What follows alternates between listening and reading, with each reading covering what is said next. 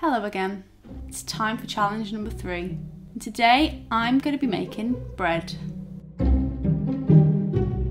So today's recipe is similar to the last one where I don't have any instructions, I just have the ingredients. I kind of know bread a little bit more than I know scones, although scones kind of are a bread, are they not?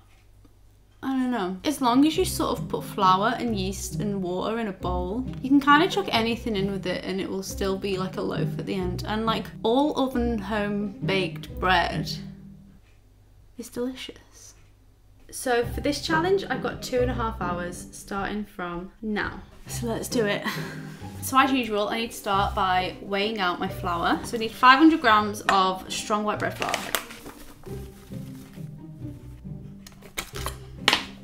We want to chuck in 2 sachets of dried yeast. Sachets is a really hard word to say, and sachets are a really hard thing to get into. Why didn't it have a little terry tab? Why would I not put a terry tab? Oh, hold the line. Please call us. With bread, ideally, when you put the yeast in, it's best to keep it to one side, and then when you put the salt in, you put the salt on the opposite side, because if the salt and the yeast like touch when it's not mixed in, the salt will kill the yeast. I didn't do that because why would I do that? So I'm going to just mix it in first before I put in the salt. So then I'm going to chuck in 2 teaspoons of salt and then mix that in. And then you just want to make a nice little well in the middle of your bowl. And I'm going to chuck 300 mils of water. This is sort of like a nice, you know, you'd put your hands under the tap, you'd say, oh, this is nice warm water. Like that level of warm. You don't want it too hot because that will also kill the yeast, because yeast is pathetic. And then you just want to stir it until it sort of incorporates into a nice dough, and just sort of add the water gradually because you don't want to use too much. But you also might want to use it all. It's weird, it depends on the humidity, I think. I'm pretty sure I heard that somewhere. If it's more humid, then the flour needs less, or maybe it needs more. I have no idea which way around it is. But the humidity does something that means that you need less or more than 300 mils. My relationship with bread is, we've got a checkered history.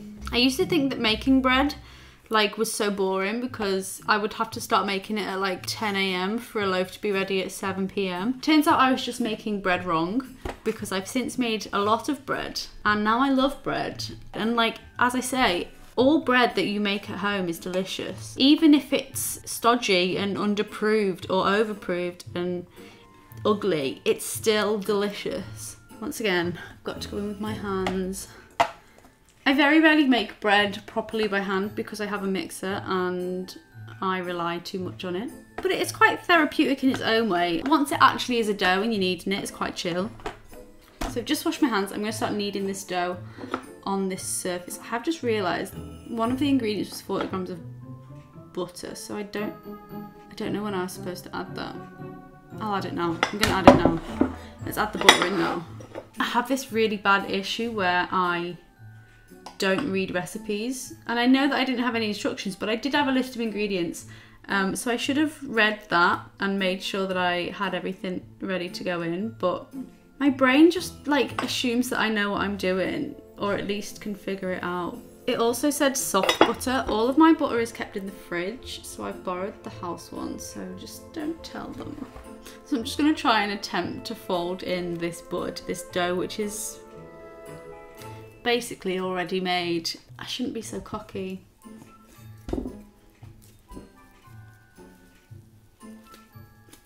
Okay, I think if I can get it in the middle, once I start kneading it, it should work its way through anyway. Hopefully. The olive oil, oh, come on. I'm just gonna make another little dent in the middle so I can pour the olive oil in this time. Honestly, don't be like me. I got too ahead of myself. I got too confident. The scones went to my head. This is disgusting. I've made a massive error. I'm gonna tip it out onto some more flour because it's gone a bit crazy with stickiness now. With flour and perseverance, I think we might be back on track. So that is excellent. I was worried for a second there that I was going to have to write this one off, but I'm not giving that a definite call. There's still time for me to just sack this off because I'm too easily frustrated. But I'm just gonna knead it for a little while and hope that it happens. But I'm very aware that this is gonna need like at least an hour to prove. So I need to get a move on. When I was in like year 8, we had to make bread in food. We had to design a loaf of bread. And I love sweets. I love sweets. My favourite sweets are like, what are my favourite sweets? My favourite sweets are probably cola balls actually. So I decided that I wanted to make a bread that was sweet. I didn't really know about brioche because it was like 2004. I was like 11. But I made this bread that was pink for some reason. Like, I know my hair's pink, but I don't really have a real affinity for the colour pink. But even so, I made a pink bread and I put marshmallows in it. Like, I rolled it out and I put marshmallows all over it and I rolled it up into like a long loaf. Incredible. So good. Every now and then I think about replicating it, but I just don't know if I ever will be able to. I never really feel like I've properly appreciated bread. I often found that like when you toast bread that's just, you know, sliced bread, it always goes really cold, like so quick. What doesn't go really cold though? Bagels. Toast a bagel, boiling for like a good 20 minutes afterwards. I would find that I would like get nice bread, generally on holiday, and I would be like, oh my god, bread's amazing. And then I would eat bread for ages, and then I'd get home and I'd toast some, and it'd be cold, and I'd be back at square one again, where I'd be like, I don't like bread. One thing I'll never understand though, is the people that buy thin sliced bread. Absolutely not. What are you using it for? If any of you buy thin sliced bread, can you please tell me what you're using it for? At the very least, you try and butter that. Absolutely gonna have holes in it. Holes everywhere. And like, where's the sustenance? Bread is supposed to be filling. That's why you have it for breakfast. I just think it's awful. I just think it's wrong in so many ways. I don't even know why they still make thin sliced bread. Medium is fine. I have medium sliced bread for my breakfast. Crusts off, of course, because I'm 6 years old. But the ideal bread is a good white loaf of bread cut into doorstop wedges, hot with loads of butter. I could eat it for days. I think she has been salvaged, which is a joy. You were about to get a Vicky number 2 where I did this a second time in secret and then told you all at the end because I felt too guilty about the fact that I hadn't done it the first time round. But maybe not. Maybe she's fine.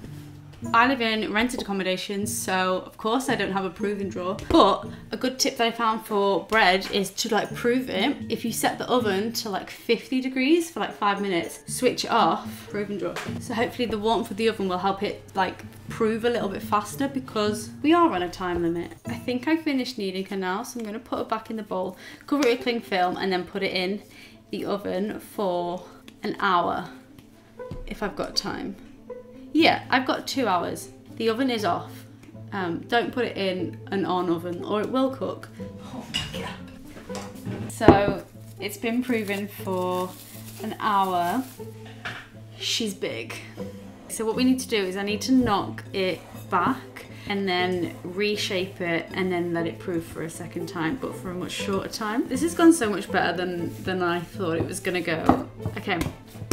I'm gonna get a little tray, put it on and then shape it and then cut some nice patterns in it and then leave it to prove for a second time. It's so annoying how much they shrink, like because they grow so big and you're like, oh my god, I'm gonna have the biggest loaf of bread, and then you knock the air out and it turns into the same size as it was, which I know that's the point, but I wish it wasn't. I want it to be like as round as I can get it, but I don't have all day. Okay, I bought a new tool. So because I have a newfound appreciation for bread, I bought myself this. I love it. It's a raised blade on a stick, but it means that I get to make some really nice fun patterns. I haven't really learned how to use it properly yet. Like, there was an attempt. If you look at the stuff that I've already made, you'll see that there was an attempt. It's not a very good attempt, but it's an attempt. So I think I'm just gonna go for like some crosses in this one. Although I'm actually, should I do this now? Yeah. No? Now or like, I can't decide whether I should score it now or after it's proved.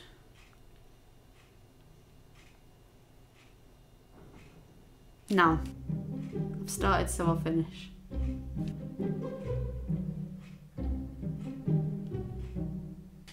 I really hope I've not ruined it by doing this star shape, but it's what I've done.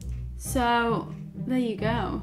I'm gonna leave it for another 30 minutes. I'm gonna put it back in the same warm oven to just go for a second proof, and then, well, I suppose I'll put it in the same warm oven for like half the time, and then I'll take it out because then I need to preheat the oven to actually cook it, you know? I also just realised I should cover it with a clean tea towel, otherwise it's going to go all like crusty and horrible. I've only been waiting for 10 minutes, but I feel like I've been waiting for 10 years.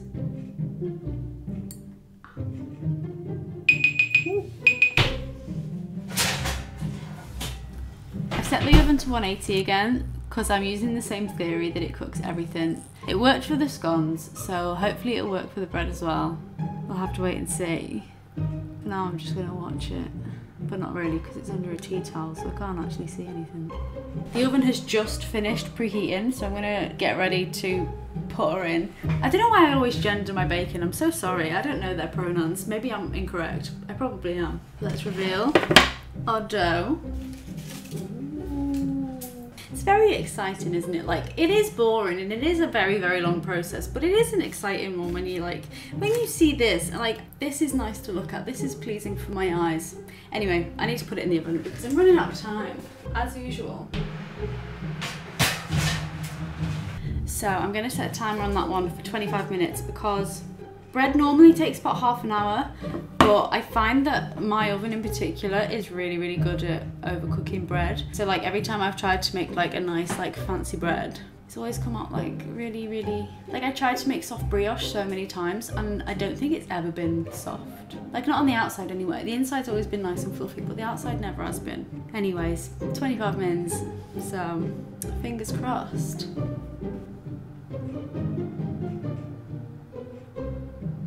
2.5 hours is a long time.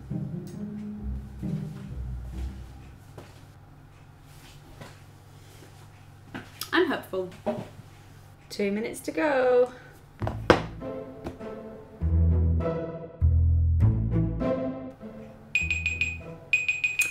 Oh my god. So the thing with bread is that you want it to sound hollow when you tap on the bottom of it, so hopefully that's gonna happen.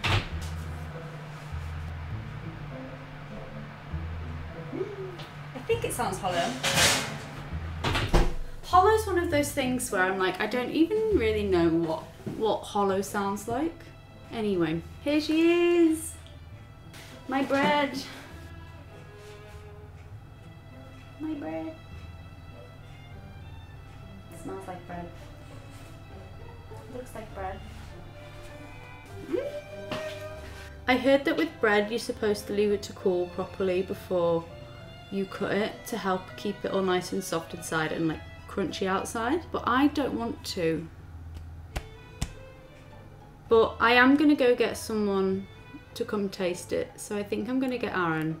So Aaron's my bread taster. Do you want to be the bread cutter or do you want to just be the bread taster? Do you want the whole experience or do you just want the end bit? I just want the end bit. I think I don't want to ruin your beautiful loaf. Okay, I'll cut it. Oh, she's steamed. It looks quite doughy inside. Oh, it smells good. It might be underbaked, but we're here now. Well, some with butter and some without. Okay. Mmm. So soft. Yeah? Mmm. That's good. You know how my bread always gets really hard on the bottom? Yeah. It's not too crusty. Mmm. That's good. Approve? It is slightly doughy. Yeah. If you hadn't cut into it so soon, keep cooking a bit. Yeah. Because it's so hot and steamy in there. That's why I always make everyone wait before I know. they have the sourdough. I just hate waiting for bread because I want it hot. Well, half a success on the bread. Like I'm not going to get Star Baker this week even though I'm the only one. Do you know what I mean? But never mind. This is really delicious. Thank you. I'm going to go. Bye.